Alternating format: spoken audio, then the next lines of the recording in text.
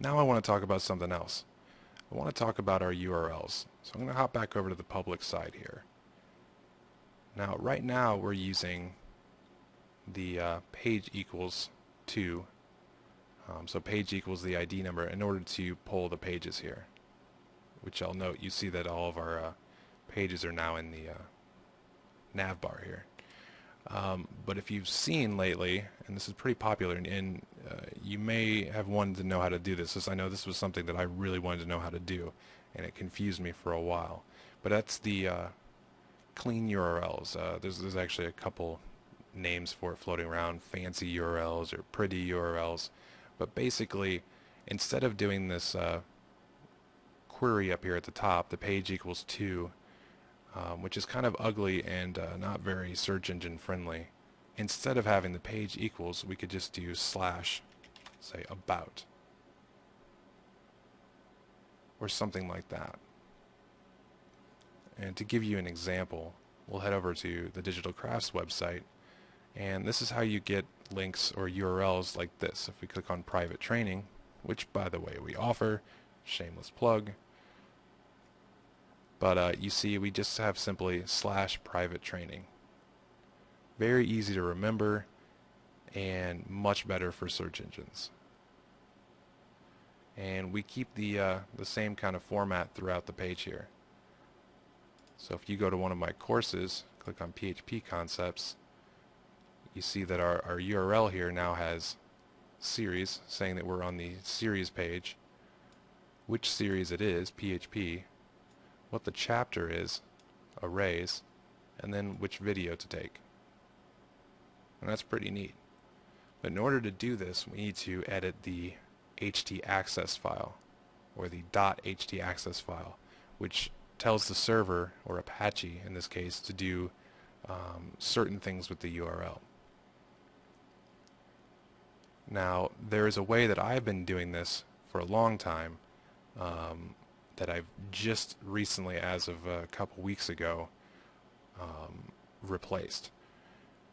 And I was doing this all in htaccess, which when we get into htaccess, you'll see that it's a little cumbersome, especially when you're learning PHP. This is not PHP code. But what I found is a way to do this using minimal htaccess and let everything else be handled by PHP. And we'll jump into that a little bit down the road here. But first, what we need to do is actually create what we're going to call slugs, kind of stealing that term from WordPress. In this case, about would be considered the slug. That's going to be the identifier for the page in the URL. So if we hop over to our database, go over to our pages table, we need to add another column here.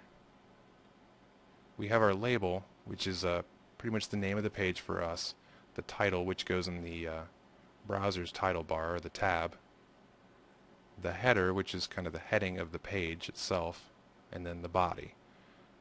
But we now need a slug. So let's go ahead and go to structure up here.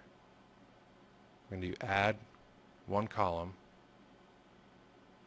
after, we're going to do it after the user. Click go, and we're just going to call this slug, and it's going to be a varchar, and we'll just go ahead and make the length 300, which is pretty generous, and go ahead and save.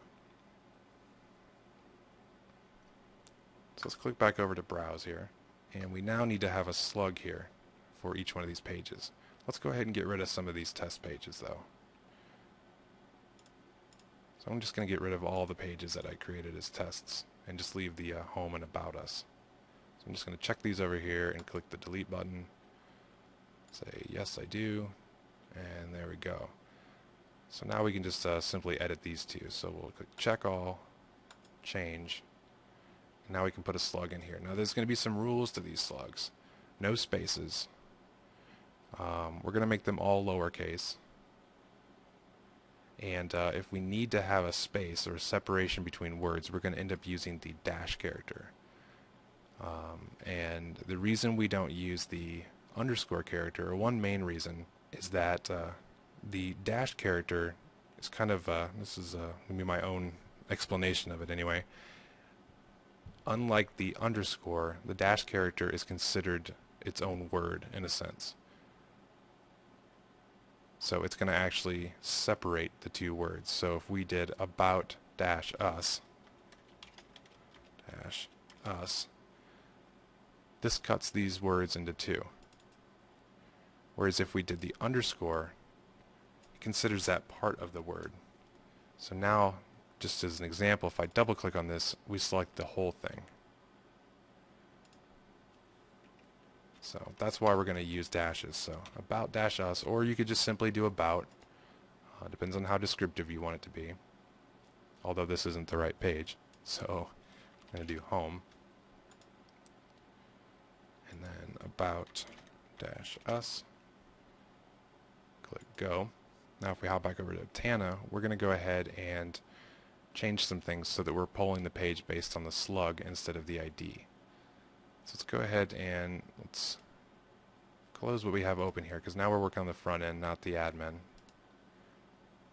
And minimize the admin folder. Let's go ahead and open up the template and get the navigation.php. Now we have this open, and we actually don't do this here. We change them in the nav main function. So let's go to functions folder, template.php. And here you go. So what we need to do is here with page equals, instead of nav ID, we need to do nav slug. And because page ID up here is going to eventually be turned into slug, when we do this check for to see whether the page is active, we're going to go ahead and change this to slug. So we'll go ahead and save this. Pop back over to our page. Refresh. And if you click on About Us, we're going to see page equals About Us. However, we haven't changed the page information to... however, our data page function is still looking for the ID. So we need to go make some changes over there. So if we open up data.php in the functions folder,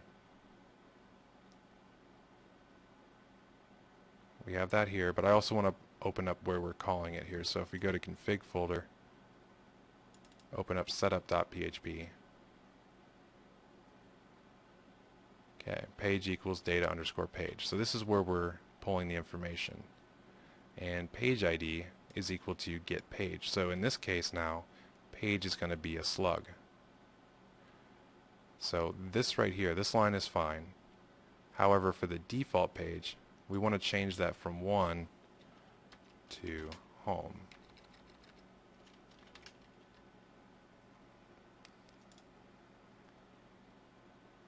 So now page equals data page, and that's going to send a slug instead of the ID.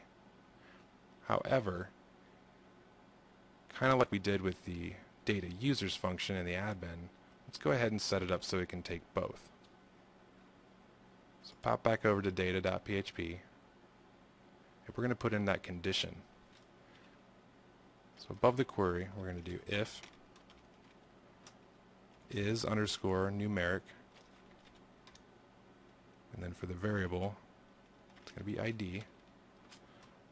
In our curly brackets, we'll create a variable called condition, or COND, equals. And then we just need to put our condition in there, where ID, if it's numeric, equals ID. Then for the else, if it's not numeric, it's going to be the slug, hopefully. So COND equals where slug equals,